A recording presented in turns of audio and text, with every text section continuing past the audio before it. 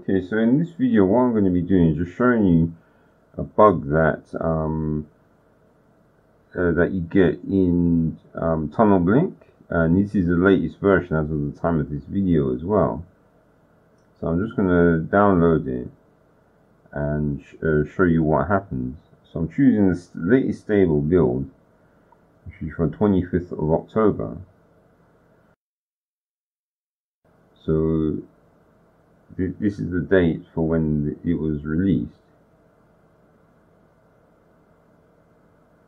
So I'm just opening up now.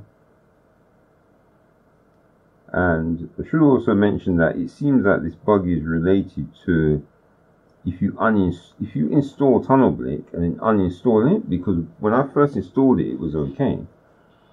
But then I removed it and then reinstalled it, and that's when the problem started to happen.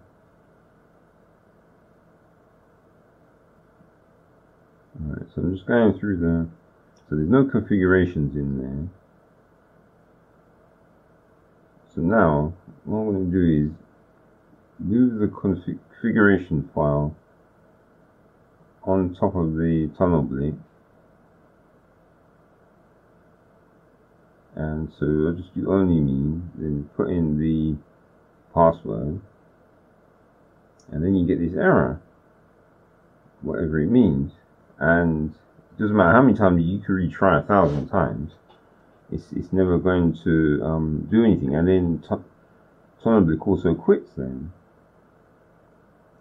where you'd think for an install it should just give you the error, but I'm not sure why it has to quit. So now if you go into library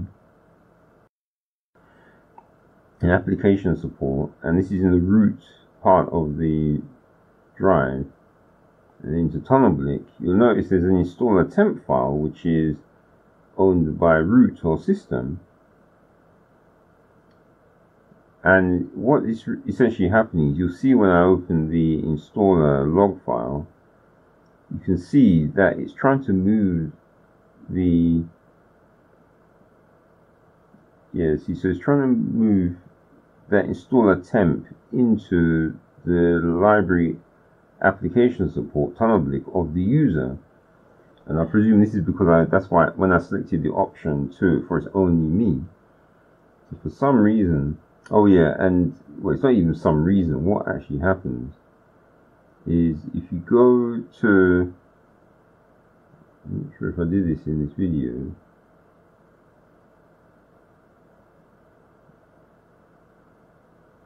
yeah, I think I did. So I should go to library.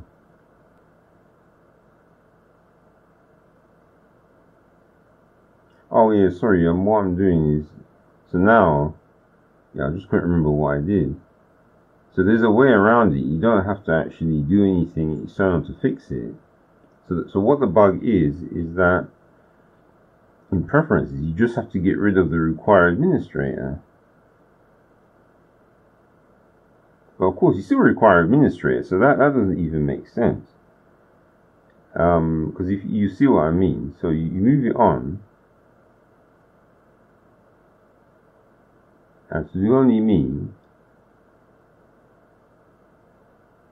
now it's installed, so I think I see what's going on. So the fact that it worked, the reason why is because Tunnelblick is still running as root, I presume.